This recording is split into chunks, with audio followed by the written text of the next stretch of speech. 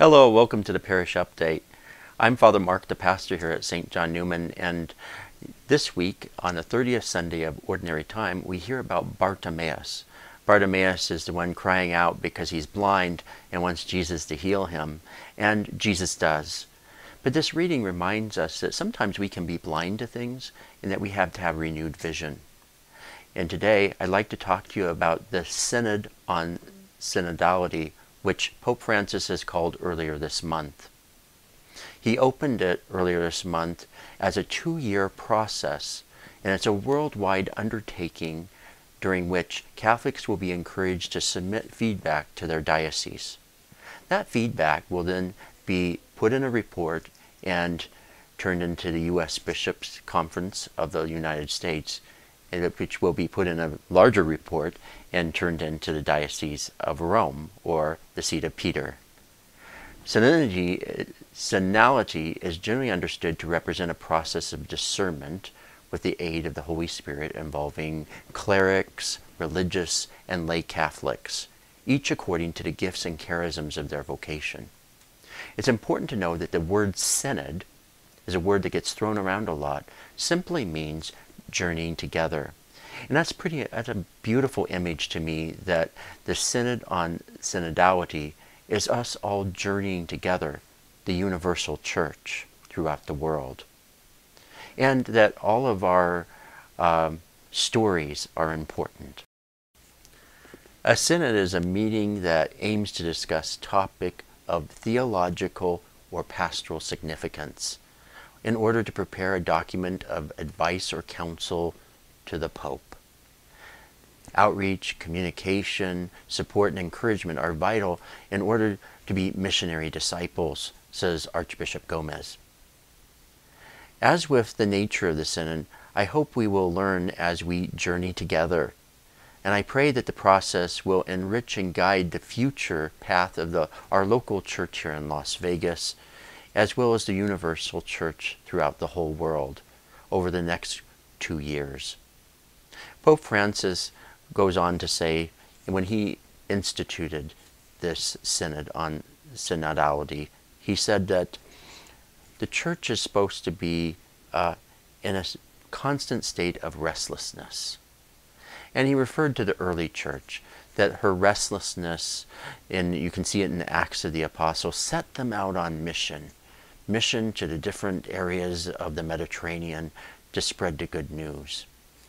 And when we become complacent, we stop growing. And so this synod is an opportunity for us to embrace that restlessness that the Holy Spirit brings us, to listen to the Holy Spirit and the Word of God, to inform ourselves, and talk about important theological or pastoral concerns for the people of the church. May God bless you, and I hope this gives you a little understanding of what's going to be happening over the next 2 years, and in particular in our diocese from now until April.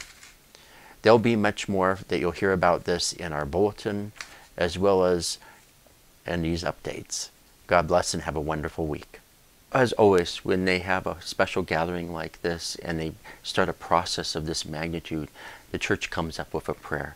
And so I'd like to invite you to join me in praying the prayer for the Synod Way. We stand before you, Holy Spirit, as we gather together in your name. With you alone to guide us, make yourself at home in our hearts. Teach us the way we must go and how we are to pursue it. We are weak and sinful. Do not let us promote disorder. Do not let ignorance lead us down the wrong path, nor partiality influence our actions. Let us find in you our unity, so that we may journey together to eternal life, and not stray from the way of truth and what is right. All this we ask of you, who are at work in every place and time, in the communion of the Father and the Son, forever and ever. Amen. A big SJN thank you to everyone who helped prepare and present this year's St. Parade Trunk or Treat.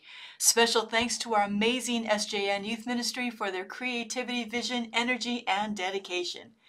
The decorated trunks, fantastic. Haunted house, extremely cool, of course. Games off the hook. The Saints posters, galleries of true inspiration. Costumes, simply fabulous. Treats, many. A great night of fun for all. See you next year.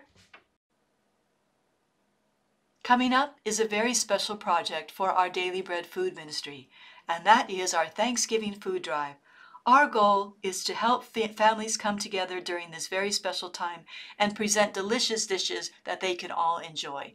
The list of foods that we're able to accept are in the bulletin, so please consider shopping for the pantry on your next grocery shop. We cannot accept turkeys or perishable foods, and thank you in advance for keeping that in mind. Our collection days will be on the weekends of November 6th and 7th and November 13th and 14th. Thank you in advance for helping us help needy families. Dear liturgical ministers, sign-up sheets for liturgical ministers for the All Souls and All Saints Day Masses are now available in the youth room. Please choose a Mass in which to serve, and thank you so much for your dedication to ministry at St. John Neumann. Just a reminder, our parish office will be closed this Friday, October 29th, in celebration of Nevada Day. Get outside and enjoy our beautiful state.